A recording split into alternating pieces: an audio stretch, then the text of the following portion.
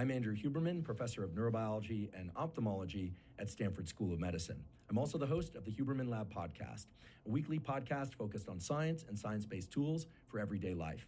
Today, you're going to learn about practical tools for optimizing your morning routine. So without further ado, practical tools for optimizing your morning routine.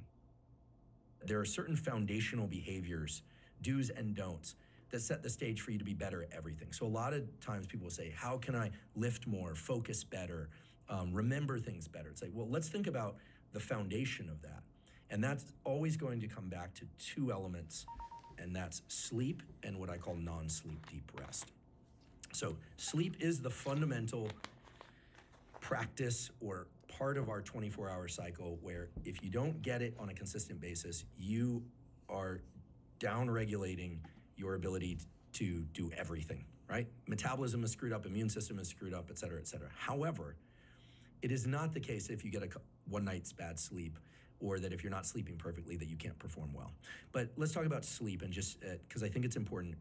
The goal for most people, unless you're pulling vampire shifts on deployment or you're a shift worker, and thank you shift workers, we'll talk about shift work, you should try and get really good sleep 80% of the time. 80% of the nights of your life. The other 20%, I hope you're not getting good sleep for good reasons that you enjoy.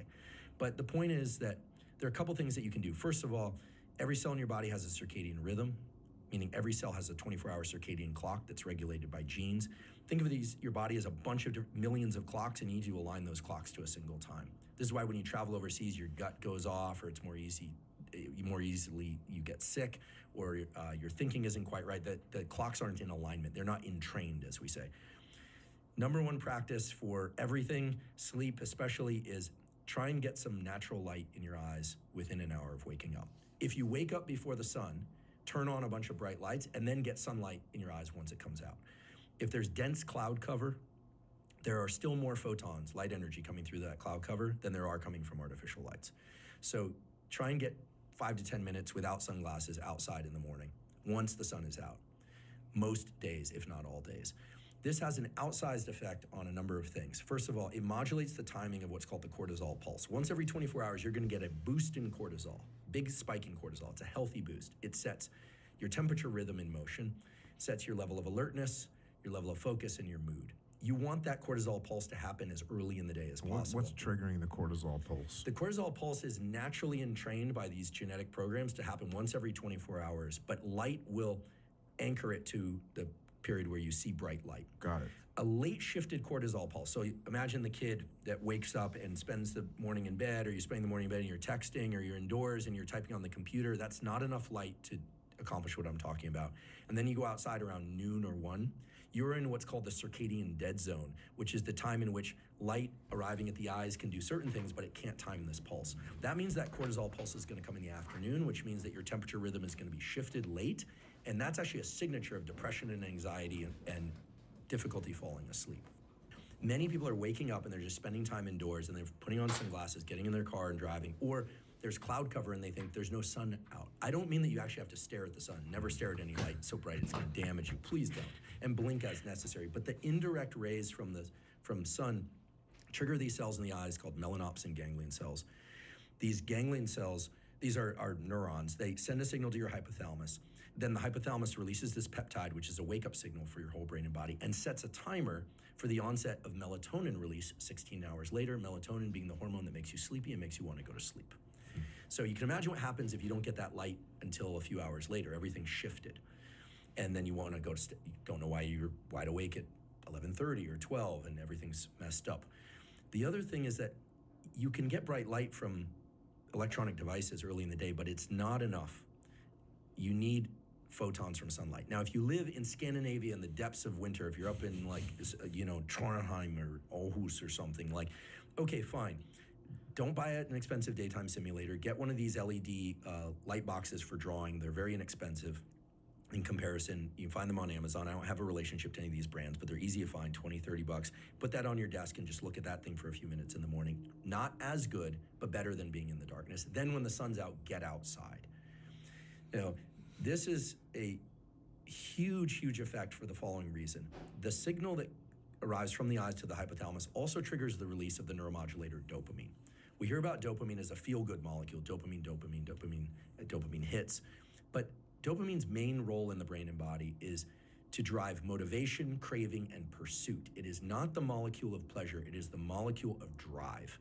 It is life force. Dopamine is actually the molecule from which adrenaline, epinephrine, is manufactured. And you may notice, you said we crave sun. It also does make you feel good. Here's why. If you think about seasonally breeding animals, let's think about the Arctic fox. Well, the Arctic fox in winter is white, but in the summertime has darker pelage. It actually, there's a pathway going from sunlight to dopamine to melanin production in the skin and fur. So animals that transition from light color to dark color, that's all mediated by dopamine. Guess what else happens? The gonads grow. There are animals that I've worked on in the laboratory and that also in humans, it's now been shown in a beautiful study that people who get 20 to 30 minutes of light on their skin, this was a study done in Israel, so they wear an appropriate amount of clothing, but they're sleeveless, no hat, no sunglasses. They were told to go outside 20 to 30 minutes, 3 times a week, just in the sunshine. Ideally, they wear shorts also. They measure testosterone and estrogen in men and women. Significant increases in both. And all the associated things of increased passion, blah, blah, blah, blah. That is what they measured in this study. Why? Well, it turns out that light to the eyes, but also light to the skin. The skin is an endocrine organ. It's not just something to tattoo and hang earrings from and put clothing on. It actually, there's a pathway involving a molecule called P53 in the keratinocytes, or these skin cells that when sunlight, when UVB, ultraviolet blue light, penetrates the skin, because it can penetrate the skin superficially, triggers these keratinocytes to stimulate a pathway that releases dopamine in the brain and body. So you feel better when you're getting light in your eyes and on your skin, and you're increasing testosterone and epinephrine and dopamine increase. That's why you feel good in the summer months. People in Scandinavia know this kind of spring fever. In the winter months, you want to go through every bit of effort to double or triple the amount of time that you're spending outside in the morning. So instead of 10 minutes, make it 30 minutes.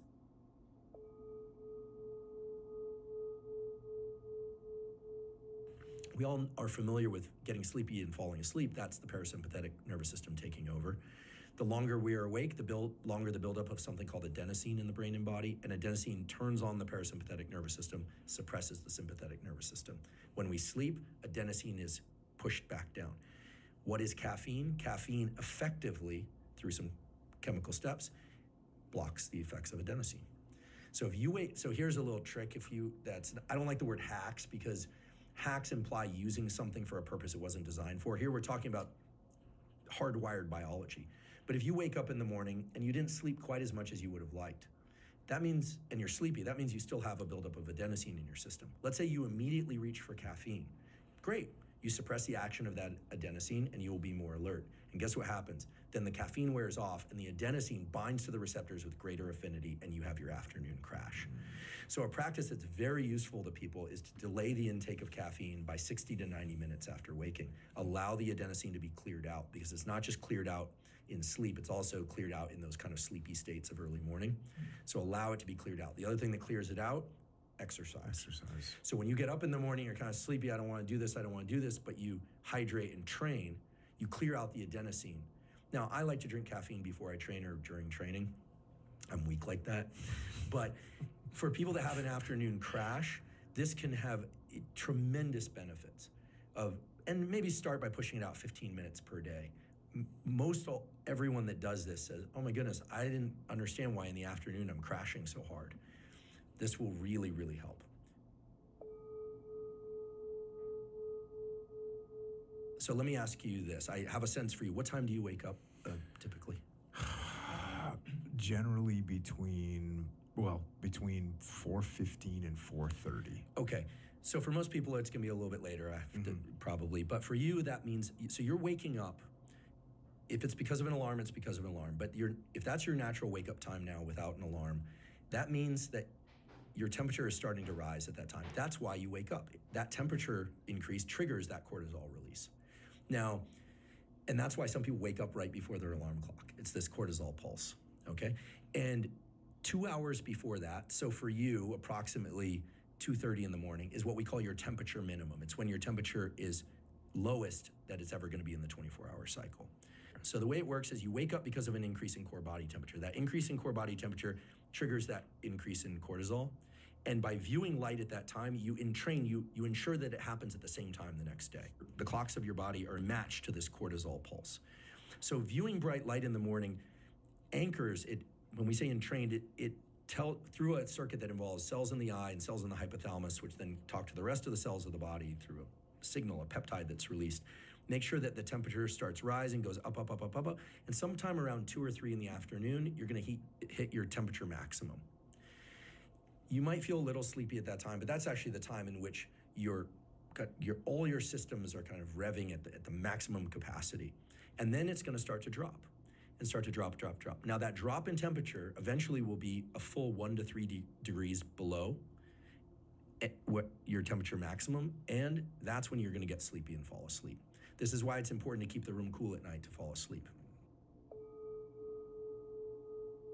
The goal here is to increase body temperature in order to be awake and to decrease body temperature in order to be asleep. If we stay with those themes, a lot of this will just fall into bins. Exercising will increase body temperature. Somewhat paradoxically, getting into a cold shower or cold water, everyone says, well, it must make you cold, right? Well, if you stay in there a long time, you become hypothermic, right? But let's remember the thermostat example. You have a little area in your brain called the medial preoptic area. And if you make the surface of your body cold, guess what happens? Core body temperature goes up. So if you're gonna do ice baths or cold showers, you can I would say do them sometime better than not at all. There's a beautiful paper published in the European Journal of Physiology in the year 2000, which took people and had them sit. They actually had them on lawn chairs in water, a pool. It was a great way to run an experiment. I always say, people ask about cold showers. There are not a lot of experiments on cold showers because think about it, it's very hard to control. Is everyone under the shower the same way, et cetera? You put someone up in water up to their neck, you know what you're doing. So it's experimental rigor that drives that. But they had people get into reasonably cool water, 60 degrees Fahrenheit. So it's not that cold, but they had them stand for an hour. Or they've had people get into very cold water, something like 40 degrees, for just 20 seconds. Now here's what's really interesting. That shock that you referred to is adrenaline, also called epinephrine. And it is released from the adrenals, obviously, but also from a site in the brain called locus ceruleus, a little area of the brainstem that then sprinklers the rest of the brain with epinephrine and wakes up the rest of the brain. So that shock occurs in the brain and the body, and actually the stuff in the body doesn't cross the blood-brain barrier. So you're a two-part system. When those two systems are aligned, it's beautiful. When those two systems are out of alignment, that's not good. So you get into cold water, that's the shock. For the first 30 seconds, for most people who are untrained, your forebrain, which is controlling decision-making, is basically suppressed in its activity, and other areas are ramped up. So just know that. Exactly, panic. Just understand that passes. Then what happens is when you get out of the cold, whether or not it's a longer period at 60 degrees or a short period, I would hate to hear that people are only doing 20 seconds, but maybe a minute to 3 minutes at 45 degrees or something. There's a long arc release of dopamine and epinephrine. That's what was shown in this study. In humans, because people always go, well, it's just in mice. No, in humans. And that long arc of dopamine leads to a near doubling or more of dopamine and epinephrine. In my colleague Anna Lemke's book called Dopamine Nation, she works on addiction, runs our dual diagnosis addiction clinic at Stanford. She talked about a patient of hers that basically helped himself get over cocaine addiction by doing cold baths because it was the only thing that would give him the kind of dopamine release that even slightly mimicked his cocaine addiction and allowed himself to wean himself off with a healthier behavior. Now, I'm not saying it's the equivalent of a drug like cocaine, but I am saying that it's a better decision than a drug like cocaine for obvious reasons. So that mood enhancing effect that you feel afterwards, it's real. It's based on a real neurochemical effect. And that dopamine and epinephrine will combine with the temperature increase from cortisol plus light plus exercise, all things that increase core body temperature. Now you've got increased core body temperature, you created a dopamine release, epinephrine, you've created a summer month inside your body. I don't care if you live in Minneapolis in the depths of winter or someplace even as cold as New Hampshire, you are creating summer in your body by doing that. Now, if you live in San Diego or Los Angeles or Arizona and it's the summer and you're staying indoors and you're on your phone and you're not doing any movement until the afternoon, which it's fine to exercise in the afternoon. I realize there's some important benefits of that. And you're laying in bed or you're just walking around the kitchen or you're putting on sunglasses and driving to work, guess what? You're creating a Colorado winter inside of your body despite the fact that the sun is out. So if you're wondering why you're slightly depressed, your metabolism is lower, your testosterone output is slightly lower than maybe you'd like it to be. There could be other reasons too, of course. But again, we're talking about modulators. I'm not saying getting sun in your eyes in the morning is going to make your testosterone perfect. What I'm saying is you're setting an internal milieu through things that increase core body temperature, dopamine, epinephrine, et cetera. And that should be done relatively early in the day.